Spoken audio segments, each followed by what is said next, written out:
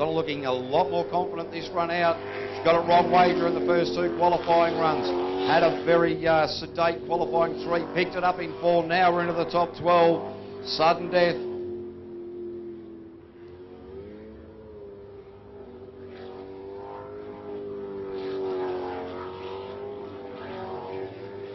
So coming through the split now, that's not a bad split, that's somewhere around the time. Bit quicker than what Clayton Tisdale did and Ross Travis, so Bevan Linklater was quickest through the split, but obviously way down on ultimate time, having gone the wrong way. So Donna Thompson now in the run for the line with Monica Cooper sitting in the navigator's seat and across the line there in a 56.796. Donna Thompson.